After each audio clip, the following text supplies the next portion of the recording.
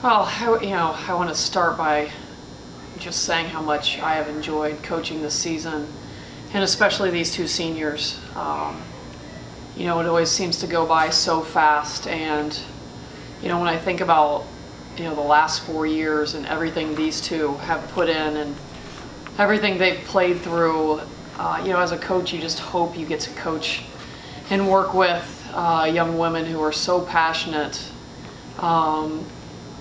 about the team, their teammates, and really do everything they can on an everyday basis to compete and win.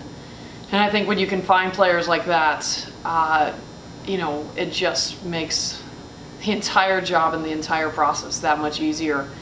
And these two for 4 years, I mean, they've been just so selfless. Every night, their only goal is whatever it takes to win.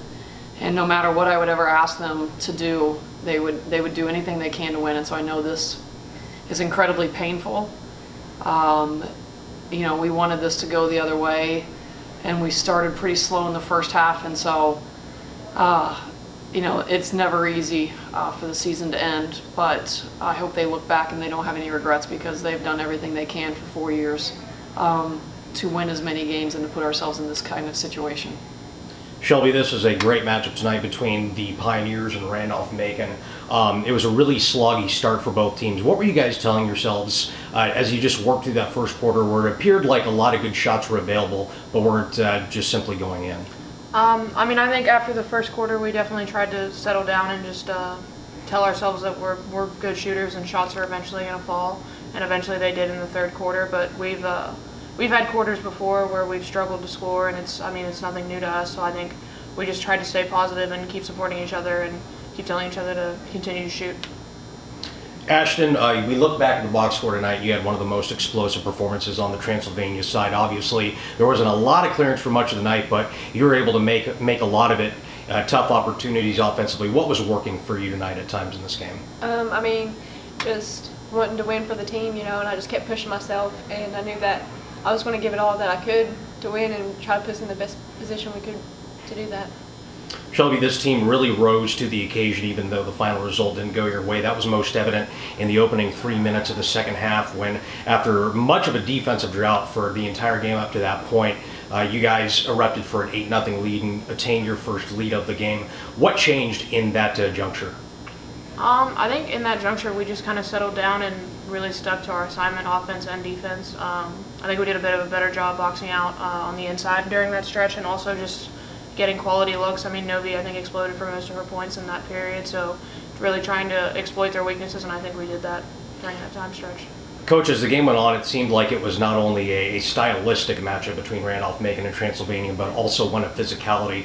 Can you kind of explain what it was like seeing all that size inside against Randolph-Macon and how you guys tried to best contend with it over the night?